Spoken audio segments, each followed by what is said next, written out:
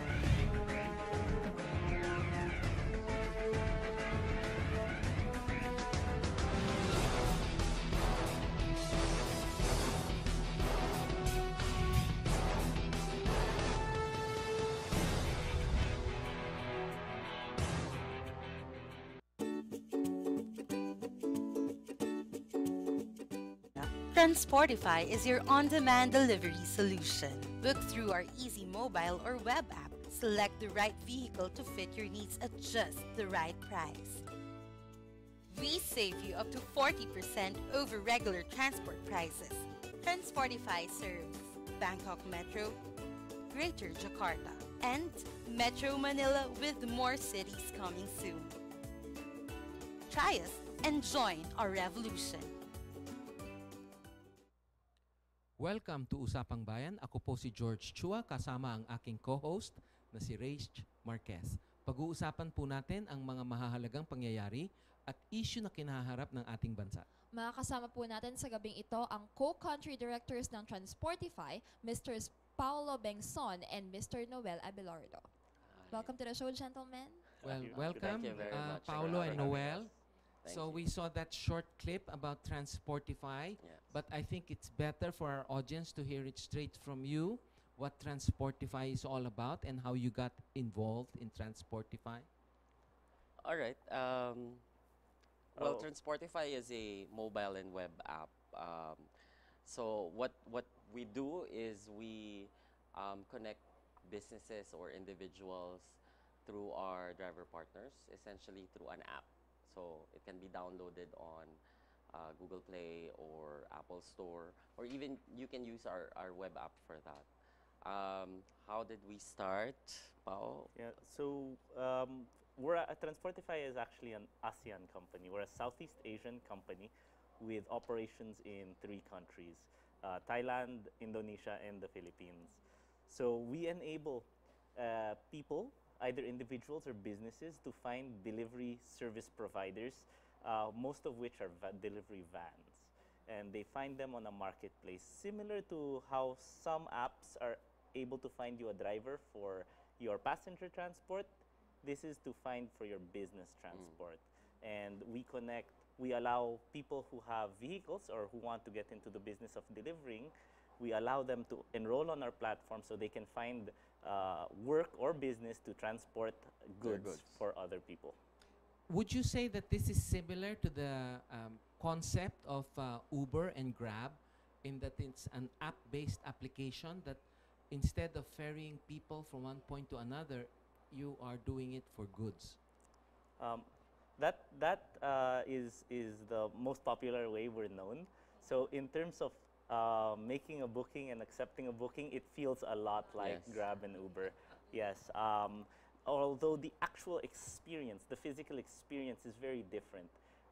Going from one place to another, yung hinahatid guys is a feeling that we're all very used to. A normal driver can do that for you. However, experiencing a delivery wherein you put in requirements, whether you need extra services, whether you have specific instructions, those are something that are different, and the experience with the driver is much richer. You really need a very good service provider to achieve a good service level. Well, for one, you don't have the passenger to tell you where to go. Right? He has to figure it all out himself. Yeah. The package is not going to help him get to Yeah. where he needs to go. But I also would like to point out that as we were talking about it earlier, the big difference is that your franchise for hire trucks is not suspended. I mean, it's an ongoing thing, unlike in the case of, let's say, taxi operations Yes. and other passenger type of Mhm. service. These are all under moratorium, or they have stopped giving out franchises for these. And that's why I think to a certain extent the Uber and the Grab models have had some problems in that regard. Yes, that is correct. There's already an established regulatory framework that's quite clear, especially for vans, the FB type vehicles that you see all around the city. And this regulation is quite clear. And one thing we do for our partners is that after they've driven a little bit and we know that they're dedicated to this business, we help them gain clarity on the process, and we handhold them through the process to make it so that everything is handled and assisted by us. Since you've already mentioned businesses, sir, what kind of businesses avail of your services? Well, we started out, to be honest, when we started here in Manila last year, it was July 2015 when we launched here in the Philippines. And initially, we wanted to help out small, medium-sized enterprises. We started with SMEs because we knew at the very beginning that they had their pain point. That was the most difficult for them. Or a few things that's very challenging for them to grow their business is logistics. And that's where we are able to help them out by providing very cost-efficient and high service level deliveries for them. They make their customers happy and they're happy in turn. So, and at the same time, they have less to worry instead of you having your own fleet, employing your own driver, and all that. So now they're able to focus more to how to grow their business. Their main business instead of Yes. having to worry about the periphery. But in a way also we've evolved from that framework from small to medium-sized enterprises. We've gained enough knowledge about the market. We've built certain processes and systems that allow us to be capable of servicing bigger clients, bigger enterprise clients. So in fact now most of our clients that inquire about us is asking about, you know, how do you make deliveries nationwide? How do you make deliveries outside Metro Manila? What is your restrictions? What is your capabilities? And these are the things that we're able to address for big client businesses. When you say a big client, how big is big? How do you measure it? By the number of deliveries they do a day? Well, or- yes. Number one would be volume, and the next would be just the name, like the big enterprise Well, without conglomerates. mentioning the specific names, could you give us an idea of the volume of how many, deliveries they make in a single day? Well, one of our biggest clients, they I think make booking wise about in a week maybe 200 to 400 a week. Wow. It's really a lot that it's just one client. Yeah. And the way you were explaining it to us earlier was that it's not the simple matter of just taking them on as a customer. You do some customization. Can you Yes. tell us a little bit about that? So maybe we have some potential customers of yours that might want to jump on board. Yeah. Well, we kind of figured out that certain businesses would have certain problems and they would have different processes, especially when you're going inside warehouse or when you're doing dispatching or a lot of operational stuff. So one of the things that we do at the office is that as a young group, we gather together on a regular basis and talk about how do we service certain clients and how do we solve their problems. So one of the things that we came up with is actually mapping the process of the client. And through that, we are able to help them understand where we can position ourselves in helping them with their deliveries and at the same time find out their requirements. So think about it like like when you make a booking, what the driver sees is a little bit customized for you. Yeah. Right? So when it comes in here, all the steps for lahat ng mga papeles mo, all the documents, delivery documents, the driver will already have instructions on how to fill those out. The driver, alam na niya kung anong gagawin pagpasok sa warehouse. Kung sino hahanapin niya. Yes. Sino hahanapin. And that will automatically come with your booking.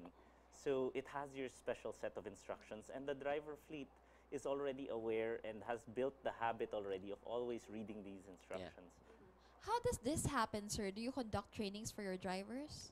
Absolutely. Yes. So, I mean, to be part of our driver partner fleet, what one needs to do is first we apply, they apply to us, and then we have some screening criteria.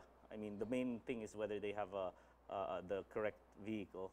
Sometimes someone tries to enroll a jeepney, and that's not something we accept on our platform. But first, they have to pass our screening process. Then they have to come to one of our offices. We do most of our trainings in our main office. And they have to undergo an 8-hour onboarding process. Now, what happens during that process is, during that training, is that first we enroll them in our system, our IT system and our app. And then we train them on how to execute a delivery properly. Then we test them. And the passing grade is 100%. So they magre-retake ng retake sila until you get 100. they get 100. We're talking about all of the requirements, and these are all commercial or corporate type requirements.